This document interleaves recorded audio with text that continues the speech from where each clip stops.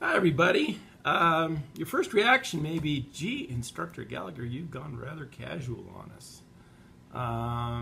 For today only. I'll be back to collared shirt next lecture.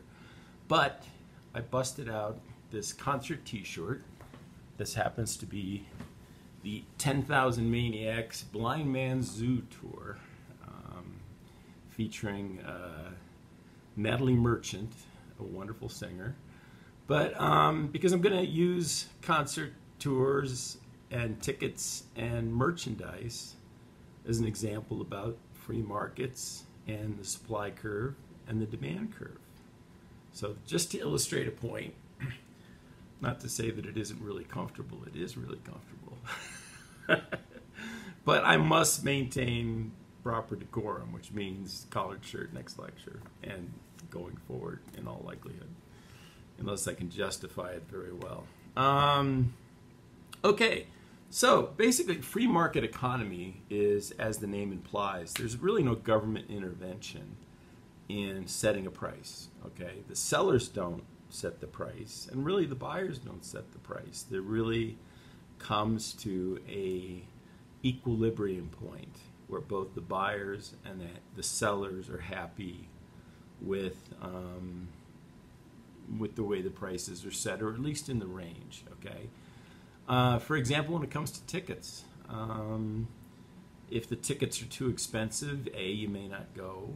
B, you may wait for that concert to come out on a DVD and buy the DVD instead of spending $150 for those good seats. Or, for example, you may decide, well, we can sit in the upper deck instead of sitting, in row 20, in which case we'd save about $150. So, I mean, supply and demand is based on, and tickets are the easiest things to justify. Just go to Ticketmaster or AXS tickets or Flash tickets. And clearly, the better the seats, the pricier they are. Supply and demand. So that's sort of the basis of a free market. And there's many other examples. Cars. I mean, as the economy slows down, car sales, new car sales are going to slow down. Okay, so you're going to be able to, if you're looking to buy a new car and you saved up for it, you're probably going to get a much better deal very soon than either now or the deal you would have gotten a year ago. Okay. Clearly, rents in Denver actually, housing prices in Denver have risen because people in cities such as San Francisco and Los Angeles and other places find Denver to be inexpensive. Rental prices have dropped about 10%. So, again, supply and demand, and there's no mandate or law that stipulates what a price has to be. Airline tickets are another great example of that. Okay, if you fly on an unpopular route at an unpopular hour, it's amazing how much of a difference you'll find in pricing of the same ticket. Okay, still getting from A to B, but you're going to get there a lot cheaper because airline tickets and hotel rooms are the ultimate. Think about this for a second. They're the ultimate perishable goods. I mean, you go into King Soopers or Ralph's and you look in the produce section, or you go to some place, it says sell by date, okay? And you look and you say, okay, well, this is a perishable good because it's only supposed to be consumed within the next week. But I would argue the ultimate perishable goods are airline seats and hotel rooms, because when the plane takes off, their airline seat that they were charging $500 for a week ago is worth zero once the plane leaves the gate. Likewise, that hotel room that may have been costing $125 costs nothing as soon as the clock ticks over to the next day. So, again, you have to be careful how you price things, because if you price yourself out of the market, your return could drop to zero very, very quickly. Okay, so, and that's the free market at work. There's nobody stipulating that the price has to be a certain amount. as it should be. Now the supply curve, now we get to use, my friend, the semi-functional whiteboard. Okay, so supply curve is basically saying that, okay, at a very low price, I have very little incentive to produce any of it.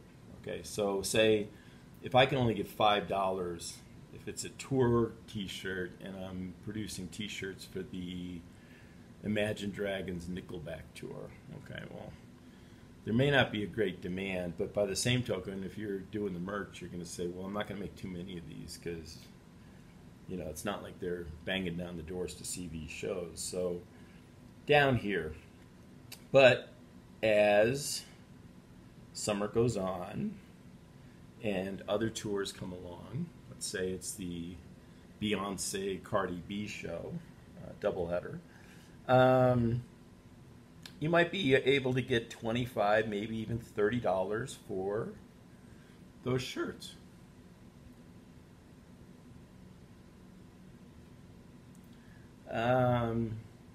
Before you say to yourself, gee, Instructor Gallagher's pretty street. He knows. How does he know these bands? Well, Beyonce, I know from Destiny's Child. That's the Bill Gallagher era of Beyonce. And then Cardi B grew up in my dad's neighborhood, the Fort Washington area of the Bronx. So that's where the familiarity with Cardi B comes from. So the prices, so that's the supply curve. As people are willing to pay more for it, you're willing to make more of it, okay? Which it really kind of makes a lot of sense. Now, the demand curve works differently. If the price is $30, and again, we're talking Imagine Dragons, Nickelback. If the T-shirts are $30, the demand is going to be next to nothing, okay? So, but again, if it's a popular tour, people are going to demand, if the prices are lowered, people are really going to be demanding it. And regardless of the tour, if the price gets cheap enough, people say, well, I can always use these t-shirts to help wash my car or something. You know, I mean, they'll find other uses for the shirts. So you get to a point where people will just, you know, they'll buy it because it's cheaper than buying towels, basically. But again, that's below a point where you're willing to make it. So what's the equilibrium price? You might be able to guess. It's where these two lines intersect. And that is the free market equilibrium point. That is the free market equilibrium price. That's where the demand curve intersects with the supply curve. Okay. So the best explanation of demand curve and supply curve is found once again, and I've referred to this before, on the sidebars of your book. These definitions along here do a better job of defining it very, very crisply and cleanly. So when you're preparing for your quizzes, don't forget to go back and review these sidebars, okay? Because they'll distill down the answers to the question. Some will just flat out answer the question for you, okay? So if you want a quick tip on learning these things.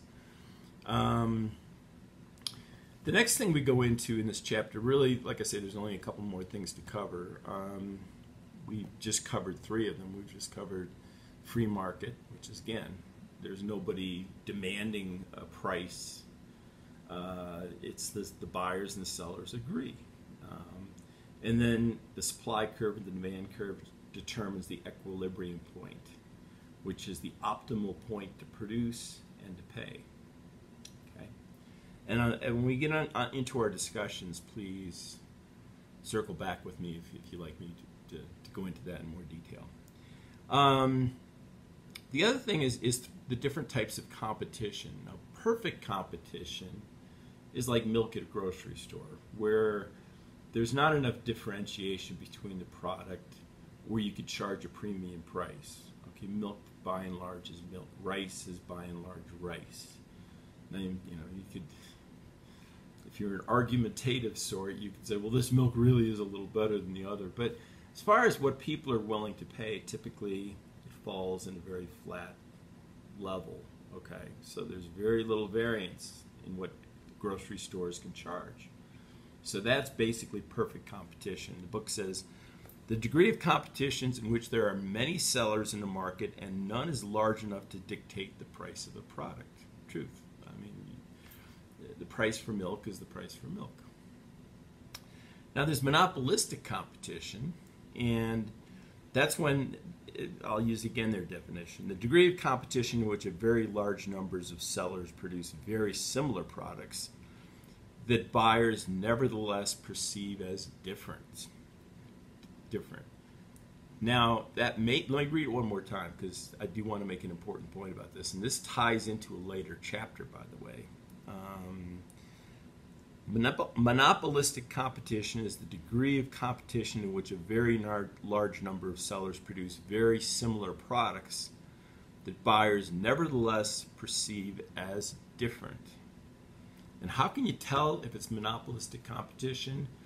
It's products that get very heavily advertised, right? To me, I mean, I'm sure the devil's malt hasn't crossed many of your lips yet, but I've had a few beers along the way, gotten to the stage of life I'm in, and quite frankly, some of them I can't tell the difference one from the other. Okay, so and I'm not alone in that either. I mean, I don't know too many people that are so devoted to a brand that, you know, if they're going to a barbecue, it's like whatever's cold, toss me a can of it.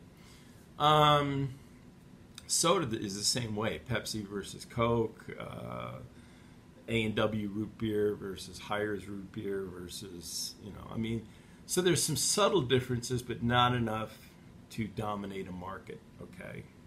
So you have to advertise heavily to make a perception of differentiation. And we're in the marketing section of the chapter, we're going to get into that in a lot more detail, how effective advertising can make such a huge difference. I'm going to show you an ad. For example, I'm going to show you an ad where during the ad campaign, it was sales for a particular beer, for Carlsberg beer. And during the ad campaign, sales of Carlsberg beer went up 500%.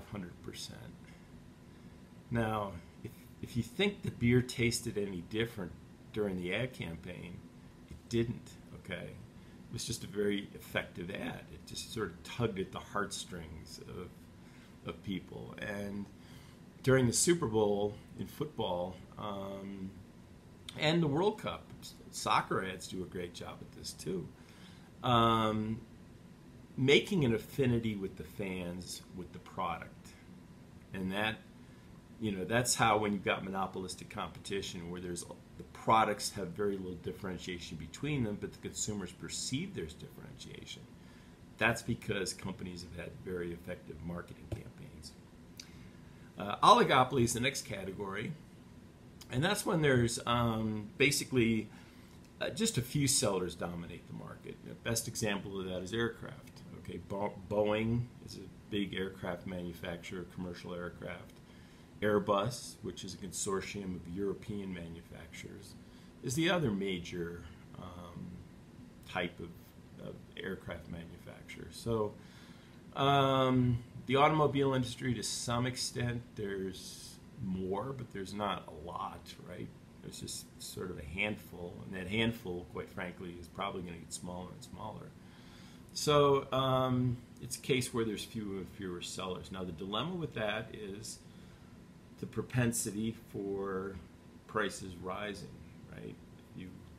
Which leads me to the next and final subject in this matter, which is monopolies. Now, monopolies have no competition, which means that in theory they could charge whatever they like for their product. I mean, when I'm broadcasting this or taping this lecture and watching TV and I'm using my Wi-Fi, I only have one choice.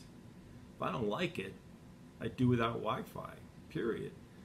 So government has to step in some of these cases to regulate that, to make sure that the public's just simply not being ripped off. Drugs are another example. Certain medicines, patents, I believe, medical patents run for a long time. Now, the reason for that is that a lot of these companies put many years of research and development into a product. Almost goes back to this thing about the T-shirts, whereas a drug company would say, okay, well, if we're only going to sell this much of it, let's not spend too much time and money making that product, okay? Because we're not going to get any return on investment for it. But others take many years of research and development to become effective and tested and safe. And then, but eventually the patent runs out, and then you can get generic versions of the drug. So that's one of the cases with monopolies. Governments can oversee it to make sure the public's not being grossly overcharged. And then secondly, patent protection only lasts so long for many industries. Okay, so there's that. I think those are really the key points for the second half of. I'm just going to flip a couple pages. Oh, no, I'm sorry. I was going to say we're done with this, but yeah, actually we're done with this part. We've crossed 15 minutes. I should probably do 15 minutes of the next section. I'm going to put this back on the shelf and wear something with a little more decorum for the second part, which is talking about socialism, communism, and capitalism. See you soon.